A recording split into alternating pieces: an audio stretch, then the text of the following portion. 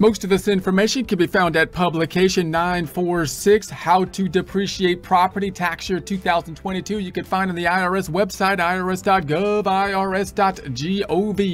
Income tax formula, we're focused on line 1, income. Remember, in the first half of the income tax formula is in essence an income statement. However, just an outline, a scaffolding, other forms and schedules flowing into these line items. One of those, the Schedule C, having business income minus business expenses, the net income then flowing into line 1, income, of our income tax formula.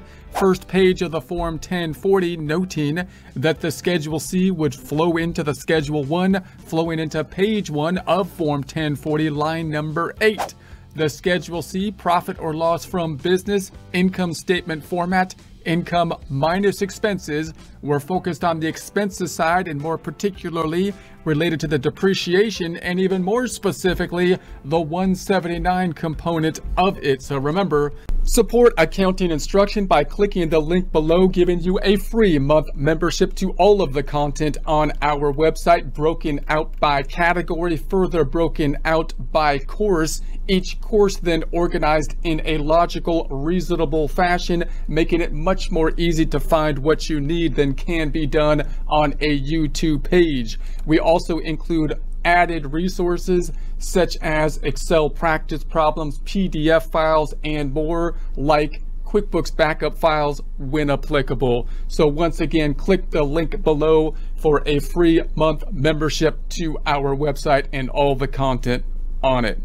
When we're talking about property, plant, and equipment, even if you're dealing in a cash-based system, you'll typically have to deviate from it, doing an accrual thing, putting the equipment on the books as an asset, allocating the cost over the useful life. That would be the normal thought process for depreciation from a bookkeeping standpoint, which makes sense for decision making. Then you might have an accelerated depreciation. Remember, for taxes, we would always like to get the depreciation, the expense earlier as a general rule. There are exceptions.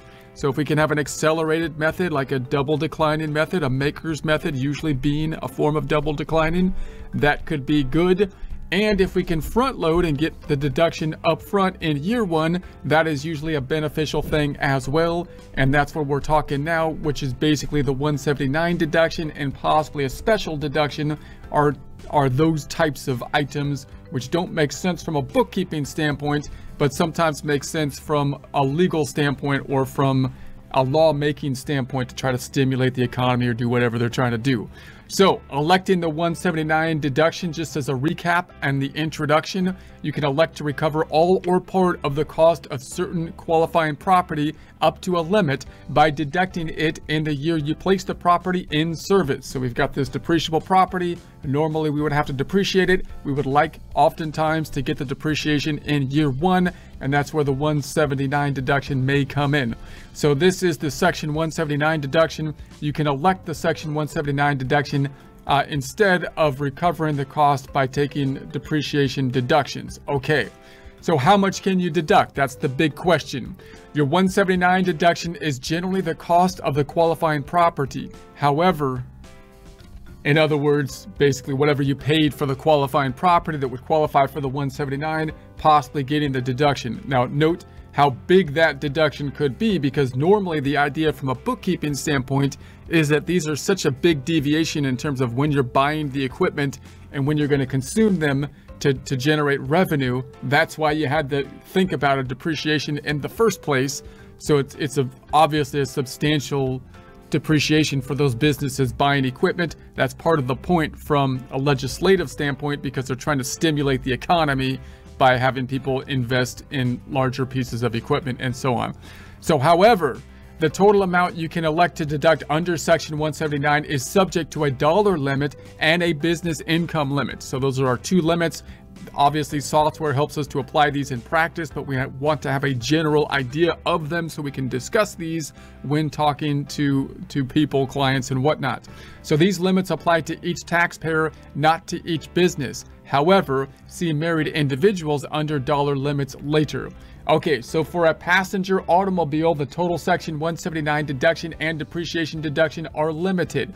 Remember, automobiles often has their own issues because the IRS is concerned that people are buying, obviously quite expensive automobiles when they don't need them for the business purpose, right? If you're just driving to a client's house, do you need a $150,000 car?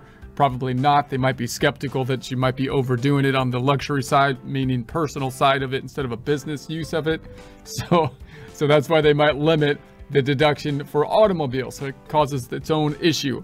So C, do the passenger automobile limit apply in Chapter 5? So you can check that out, and we might talk a little bit about that later. If you deduct only part of the cost of of qualifying property as a Section 179 deduction, you can generally depreciate the cost you do not deduct. So if you're limited, it's a qualified piece of equipment, but you're limited in one way, shape, or form to the amount that you can deduct in the first year, not being able to deduct the full amount, then you may still be able to do what you would normally be able to do, take the amount that you didn't get to deduct and in essence depreciate it like normal, which you would think using oftentimes like a maker's depreciation, for example, depending on the type of property. We'll talk more about maker's method in future presentations. So trade in of other property. So if you buy qualifying property with cash and a trade in, its cost for purposes of the Section 179 deduction includes only the cash you paid.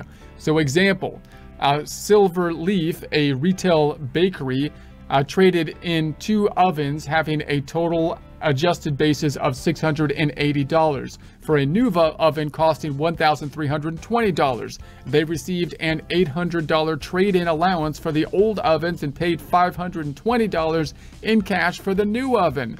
So on the date that Silver Leaf traded in the 2 old ovens for the new oven, the old ovens and the new ovens are classified as real property under the law of the state in which the old and new ovens are located, and as a result, the old and new ovens are real property for purposes of Section 1031. So this is getting a little bit tricky because remember we have this issue in terms of certain types of things. Are they part of the building, real property, in other words, kind of like real estate, or are they something separate from the structure, in which case you might call them they would be like equipment or something like that, other than part of the property. Now it's kind of interesting in terms of when you would want something to be called real property or not, because if it's real property, you might be able to get this 1031 exchange, which often applies to like real estate, which is kind of an interesting kind of scenario when you're talking like in this kind of scenario here, because oftentimes if it wasn't related to an exchange situation, oftentimes you might want to call it not real property, but rather something other than real property like equipment or something, because then you might be able to depreciate it, possibly having accelerated depreciation like a 179 maybe, and possibly being able to depreciate it at least over a shorter period of time, as opposed to real estate, which you usually have to depreciate over a longer period of time.